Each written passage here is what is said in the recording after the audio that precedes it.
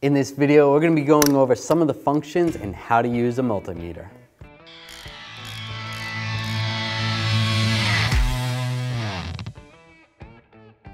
The reason you might need a meter is so that you can test and diagnose electrical components in your car.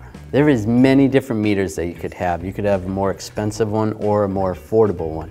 Now, this more affordable one looks pretty busy. There's a lot going on the dial. While looking at the more expensive one, it looks less busy. There's less things going on as far as the dial go. For the most part, these meters do the same thing. There is a little bit more options with a more expensive, more professional one. For the home option, this one will be fine. There is 19 different settings on this meter. Let's break this down to 3 different sections. The first thing we want to talk about is voltage. We have AC voltage over on this side, which we're not going to talk too much about that. That's just the voltage in your house and outlets and stuff. But we want automotive voltage, which is DC voltage. So what you want to do is move the dial over to the 20 right there. And that's going to get your decimal in that place. Now the only true difference between these different ranges just moves the decimal point. So that's just going to give you your range. So if you stick with 20, you should be good. Depending on what you're testing, you may have to move that. You're going to want your black lead in the common right here. Every meter is a little bit different. And then your red lead, you need to check down below where the voltage is going to go. So that one's going to go right there. So this is how we're going to test for voltage. Make sure those are in. So we'll take our black lead, which is going to be our negative lead, put it on the negative battery terminal, take a red lead, stick it on the positive, and we can check the voltage of the battery right now. That test we just did was not necessarily testing the battery, we just wanted to make sure the meter was working and the test leads were working. What I can do is a no-load voltage test on the battery, which is going to test the charge of the battery. The first thing we want to do is turn the headlights on for 1 minute. That's going to take the surface charge off the battery so that we can test it at its normal state. So now let's just check this. And we're at 12.8, 12.8687, which is good.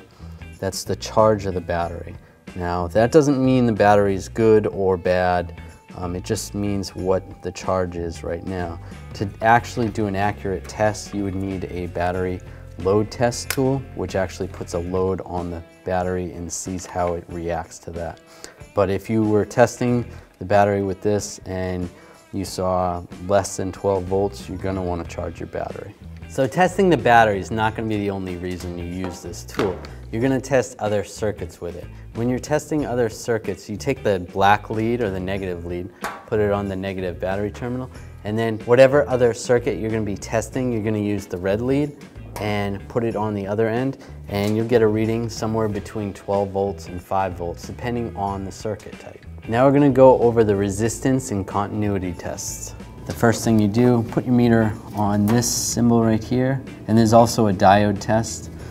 That's something different. Now just take the 2 test leads, put them together just to check the meter, make sure it's working, and as you can see, you get an audible beep, and then the meter will go as close to 0 as possible, which is nice. So if you were going to test a circuit, you want to check a wire, you can have one end go right here, and we're just checking the continuity to make sure that voltage can flow through the wire. It's just going to send a little bit of voltage through there.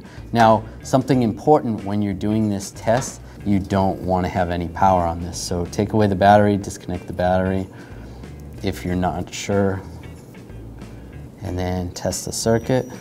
And that means that the power is able to flow through this wire. So this circuit would be good. Now we're going to check the resistance. Now if you go to the 20K, that's kind of the middle point. Like I said before, when you move these, it's just going to move the decimal point. So start at 20K.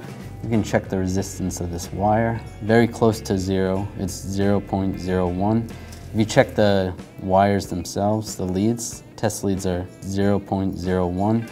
So that's pretty good. All right, let's say you wanted to check the resistance of a specific automotive part. and you knew what the specs were, whether it's going to be less than 1,000 ohms or 1 ohm or 10 ohms. Take the negative on one side and the positive on the other side.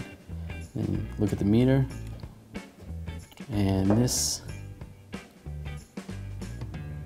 item is actually shorted, so this is closed circuit. It's very close to a closed circuit, which it shouldn't be.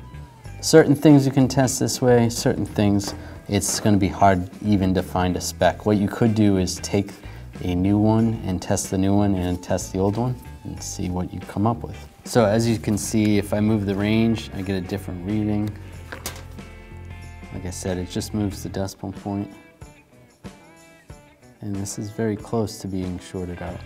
Now, if I was testing this and when I went and put the leads on the terminals and the reading was like this, just like that, that's going to be an open circuit.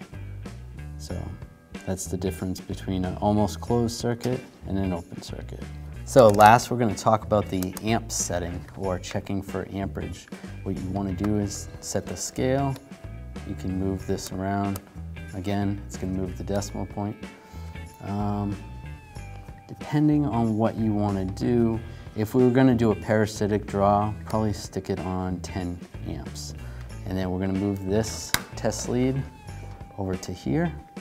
Now you got to be careful with this because the max you can check is 10 amps, and then the meter's going to shut down, or it could even break the meter. Let's say you wanted to test this fan and the fan's below 10 amps, you know that it's below, and you have a spec for it, or you have a new one to compare it to. I know there's going to be switches and relays and resistors in between this, but we're just, for purpose of testing it, we're just setting it up like this. So the way you would set the meter up is you're going to have to break that wire right there or disconnect something, put the meter in between it. So one lead's going to go right here, the other lead's going to go right here, and you're going to see how much current the fan is actually drawing. The voltage, well, on the ground side, the ground would go through here and it would come up with a reading. So when you're testing this, you could have an old fan that you're testing and it only pulls 4 amps, where the brand new one is going to pull 2 amps. The new one's a little more efficient, which is good, and that's a good way to compare it. So that's one test that you can do if you needed to check the amperage of something. You could also do a parasitic draw test on this, where you hook this between your car's negative battery cable and the battery, and with the vehicle off, see if the vehicle is pulling too many amps and that's causing your battery to die. So I hope this video simplifies using a multimeter for you. If you enjoyed this video, please subscribe to our channel. Make sure you ring that bell, turn on all notifications so you don't miss any of our videos. Thanks for watching. Visit 1aauto.com for quality auto parts shipped to your door, the place for DIY auto repair. And if you enjoyed this video, please click the subscribe button.